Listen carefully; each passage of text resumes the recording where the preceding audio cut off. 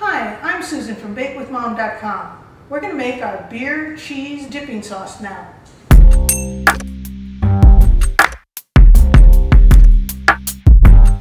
We're going to start by lightly spraying the pan with some non-stick spray. I'm going to add 1 tablespoon of butter and put it at my temperature at medium-high.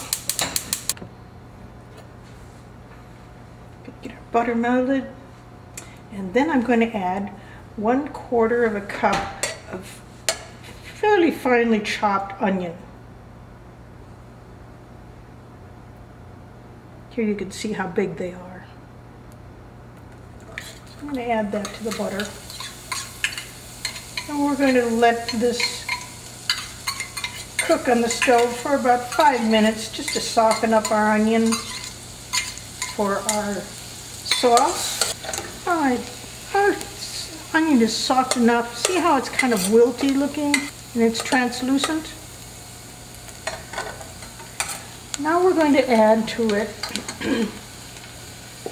a teaspoon of cornstarch, half a teaspoon of black pepper, a teaspoon of light soy sauce that is,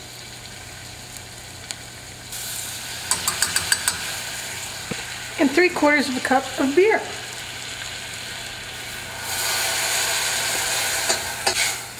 I'm going to let this cook a little bit until it thickens a little.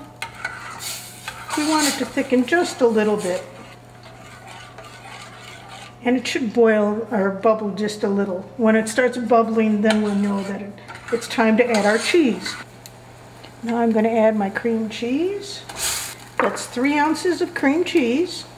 And we're going to add our 2 cups of grated cheddar cheese. When this is all melted, we'll have a really nice beer and cheese sauce. Okay, let's take it over to our pretzels and give it a taste. If you have a question about baking or cooking, be sure and leave it below and I'll try to get back to you as soon as possible. Hope you liked my video. Be sure to like, subscribe, and leave a comment below. Visit BakeWithMom.com. Make sure you like my video. Don't forget to subscribe.